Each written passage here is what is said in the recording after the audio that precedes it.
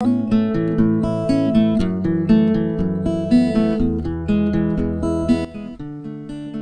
Primary School, Scoraig Peninsula, on the north shore of Little Loch Brum, west of Ross.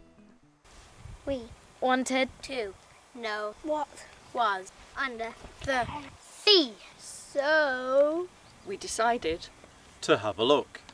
A tented pitch by the shore in a field below our school.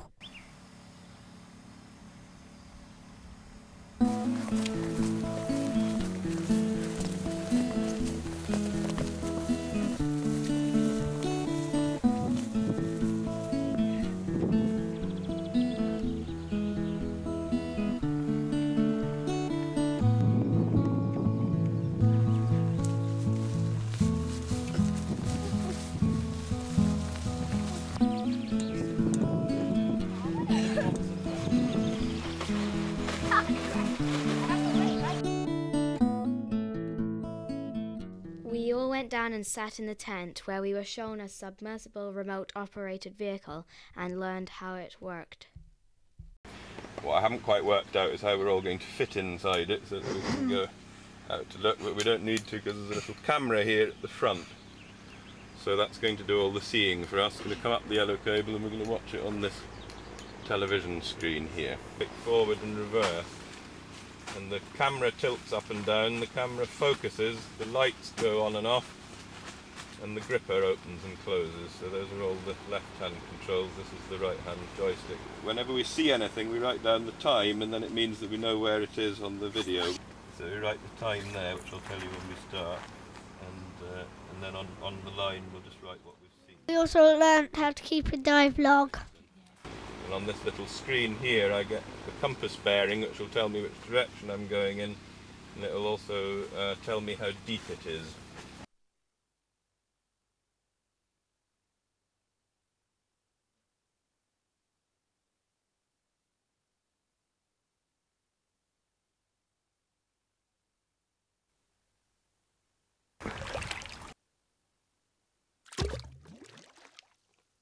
The intertidal zone, the area between high and low tide. Here at the high tide line, at first sight there are little visible signs of life, yet there are thousands of living barnacles covering the surface of the rocks.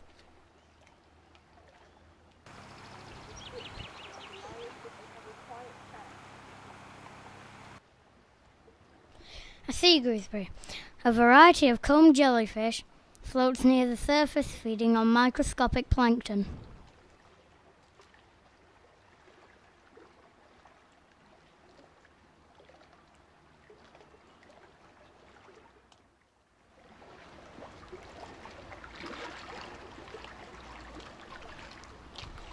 Toothed rack, getting its name from the saw-like teeth on its leaves, forms a thick carpet on the seabed.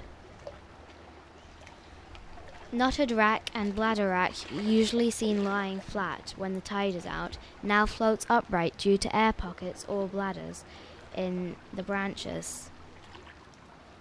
This small saucer-shaped Medusa jellyfish propels itself through the water by contracting its body, or umbrella.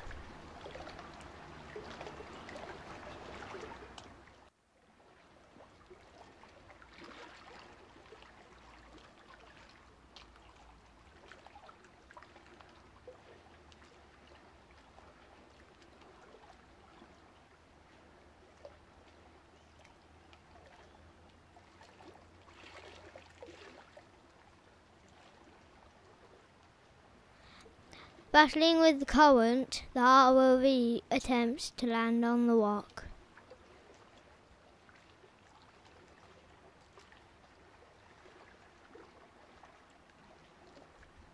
The limpet, a mollusk, walks on a single foot to graze algae off the surface of the rock. It will return home to the patch clear of barnacles every time the tide goes out.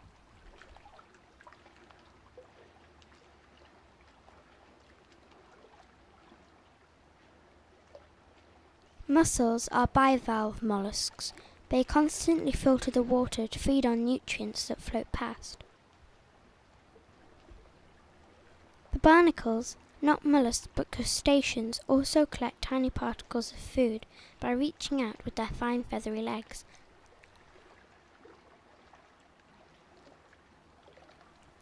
All seaweeds are different varieties of algae that play an important role in cleaning the water, as they also digest nutrient particles in the sea.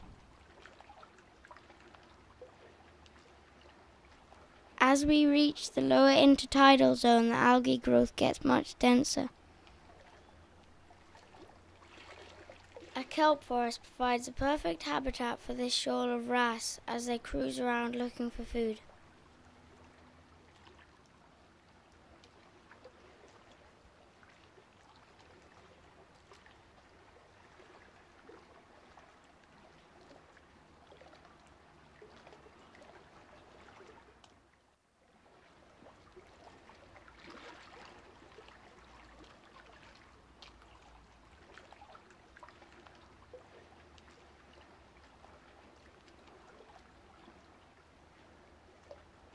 The kelp or laminaria forests support a vast variety of marine life.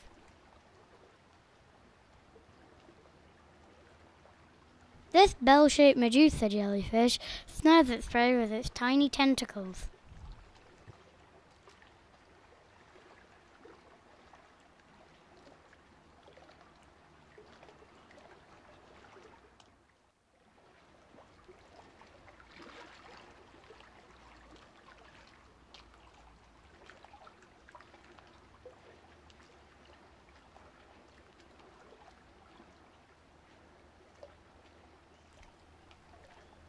The kelp forest also provides vital shelter as a hiding place for more vulnerable marine species.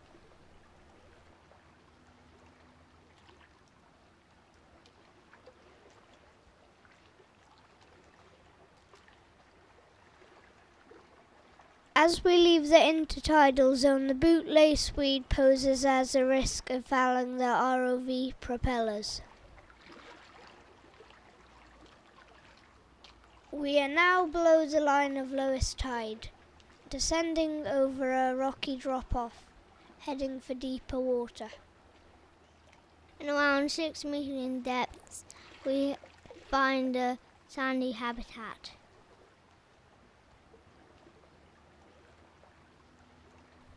A 7-armed starfish walks slowly on hundreds of tube feet protruding from under its arms.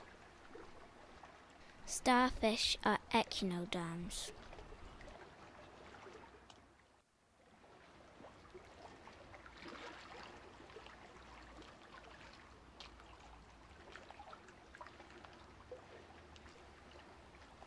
This little fish is difficult to identify. It may be a lesser weaver fish.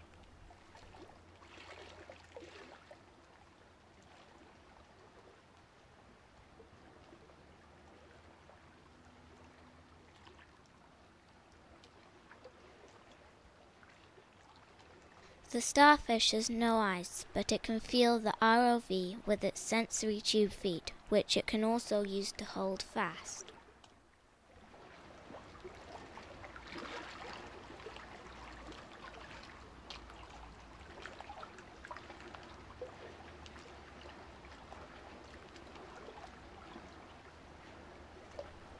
The algae grows thick in the summer, making it difficult to see what is hiding beneath. It provides no camouflage for this bright cushion star.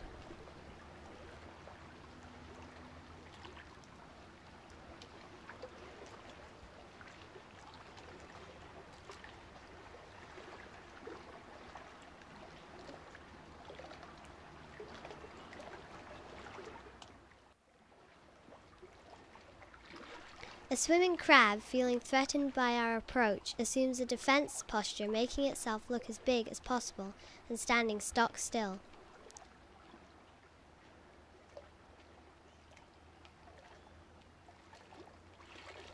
The white patches on the inside of its claws add to the threatening illusion.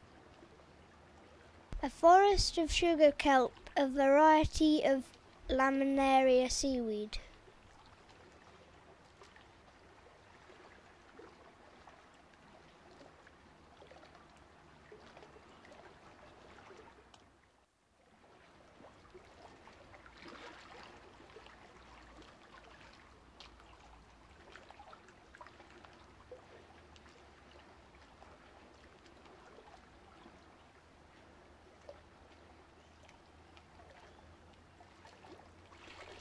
A sea urchin, like a starfish, is an echinoderm, holds fast with its sucker feet.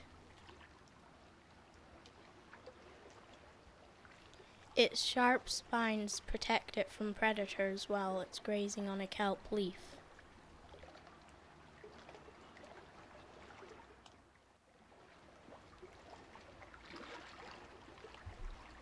In order to find its way home, the ROV must locate and follow its umbilical tether. Like driving through a blizzard, we pass a swarm of sea gooseberries.